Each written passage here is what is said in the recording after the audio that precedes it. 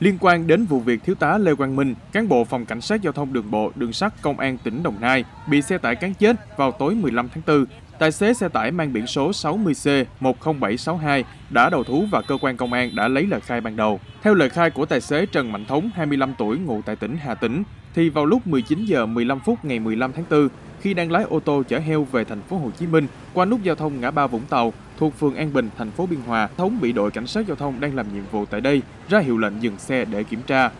Sau khi xuống gặp cảnh sát giao thông, biết mắc lỗi chở quá tải và sợ bị phạt nên Thống không xuất trình giấy tờ mà lên xe bỏ chạy. Chạy được gần 1 km đến trước trạm thu phí cầu Đồng Nai thì Thiếu tá Minh đuổi kịp và tiếp tục yêu cầu Thống hợp tác. Tuy nhiên, Thống đã tranh cãi rồi cho xe chạy tiếp. Thiếu tá Minh sau đó đã bám vào gương chiếu hậu ở bên trái của xe và không may trượt ngã xuống đường, bị bánh xe cán qua người, tử vong tại chỗ.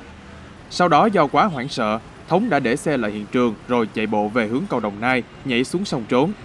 Khoảng 30 phút sau, Thống bơi vào bờ, tìm đến nhà người quen ở phường Long Bình Tân, thành phố Biên Hòa để trốn. Chiều 16 tháng 4, được sự vận động của người nhà và công an, Thống đã ra đầu thú.